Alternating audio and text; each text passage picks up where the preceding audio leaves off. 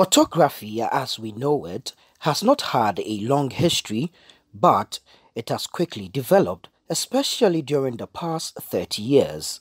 Since its invention by Joseph Nicéphore Niepce in 1826, it has changed a lot. His first picture, a blurry image of rooftops which took 8 hours to be captured, can be hardly compared to anything from the current era. Even in the late 20th century, many of us experienced photofilms and their use in analog cameras. It started from Eastman Kodak when he developed the negative, and there were some cameras and trials at that time. When the photographic paper came out, we had what we call the pinhole camera. You put the paper in the shoebox, make a pinhole in front, cover it up, go out and do it for a few seconds, close it up and go and process that film. You know, and as we went on, we found that there came the issue of negatives. The photography at that time, before digital came in, you had to really know what you're doing. It involved a lot more calculations. Because if I'm doing a portrait for a billboard, I must know which film I'm going to use.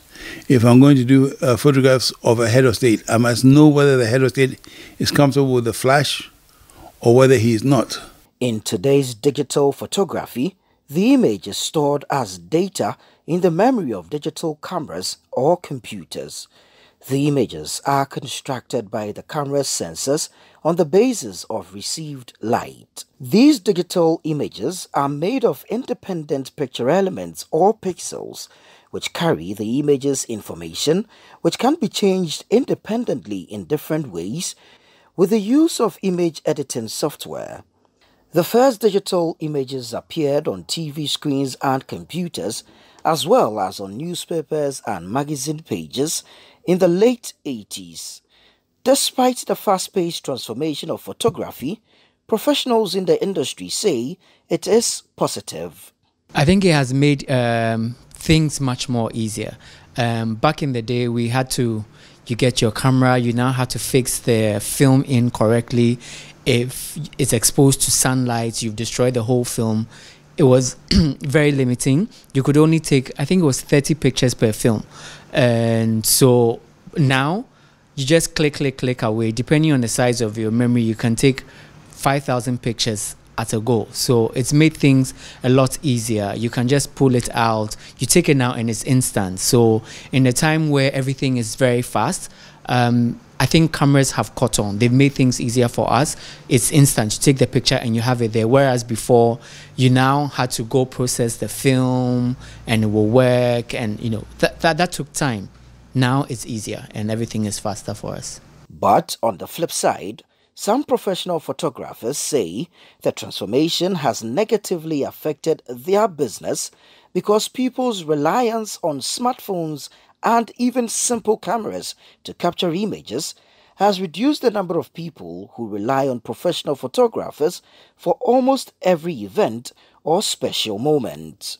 What is really affecting the photography business now is that there are a lot of powerful phones like iPhones and Samsung phones that can also take good pictures. But the difference is we in the photography business, we can make shoots. We have a lot of materials like softbox, a reflector and those things. Now you can take good pictures. However, some players in the industry say the fast-paced digitization is a blessing. Oh yes, technology has really helped because previously you needed photo to take the picture of you.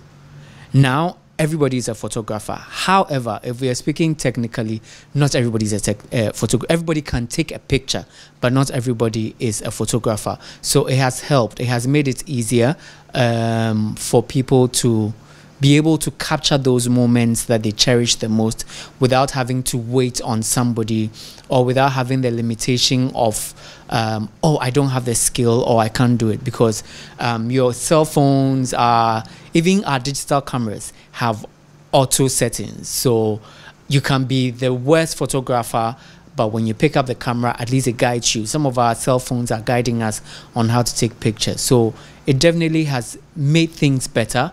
and made it easier for us to capture the moments we cherish the most. For those who sell digital cameras and its accompanying accessories, they say business is good.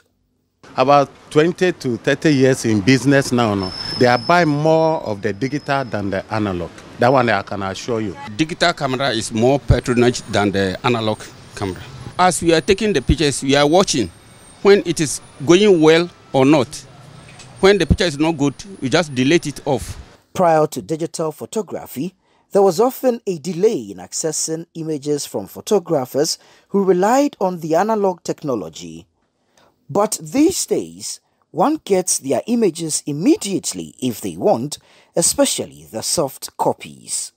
Even the hard copies can be done early enough, depending on a client's preference. However, the era of hard-printed images and photo albums is even fading away, as many prefer soft copies. I like the soft copy and save them on my Google Drive or something to sort of immortalize it. Especially the youths, they prefer the soft copy. They want to share those pictures on social media platforms like Facebook, WhatsApp, and you know, on Facebook you can have your own gallery. I wanted it to be printed out for me, and the reason is I want to buy an album and put it inside. Maybe my phone can get lost and I will lose everything, my pictures and everything. But if I buy the album and put it inside, anytime I want to watch, I'll just open it. Indeed, technology will keep changing, and that means photography will not be left out of any transformation. There are even suggestions that mobile phones will, in the coming years, compete strongly with digital cameras and disrupt the business of photography further. But only time will tell. The changes are also happening with the DSLRs, and we are getting to that point. We got to a point where Samsung, for example, combined your traditional camera with a mobile phone, where on the back you had, you know, a point and shoot camera, and on the front you had, you know, a mobile phone. I'm seeing a point where there will be a lot more evolution in that sort of thing, and we're going to see a proper measure between the two. I'm looking forward to the time where we can wear cameras like contact lenses. One deficiency I find with cameras now is it's never able to capture the image like you see it. You can be looking at something, but the eye sees it way differently, that because the camera has limitations. Your room, the zoom, whatever, no matter how you play with it, there are limitations. So I'm praying for the day where we can have cameras that we can just wear as contact lenses, and it will just capture the moment with the blink of an eye, and it captures it the way I am seeing it.